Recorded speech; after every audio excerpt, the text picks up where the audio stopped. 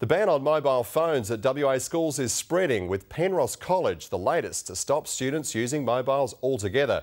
The school says the ban's been put in place to encourage students to have face-to-face conversations. 94% of Aussie teenagers aged 16 to 17 own a mobile phone, and some teachers say it's time to stop texting and start talking. Surely they can just spend time with each other and not be so dependent on social media.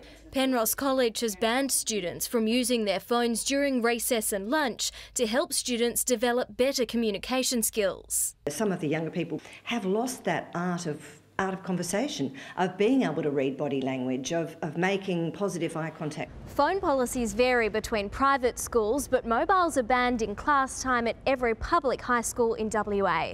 Principals can make their own rules about phone use in break times. Churchland's senior high school has had a total ban on mobiles for 3 years. We think it's been extremely effective in terms of the type of silliness that was going on. I think recesses and lunch could be allowed to have a phone. And it's not just teenagers who are being told to kick their digital addiction. I think it's really important that we all re-engage with the old-fashioned concept of communication, which is enjoying speaking with each other.